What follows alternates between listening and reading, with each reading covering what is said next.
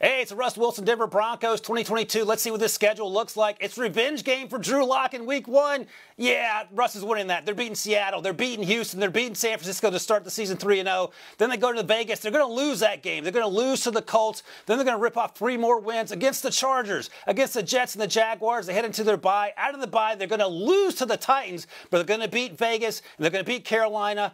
Then they're going to lose to the Ravens, beat the Chiefs, lose to the Cards, Rams, and Chiefs in a tough stretch, and then beat the Chargers in Week 18. The Broncos are going to finish 10-7 in 2022.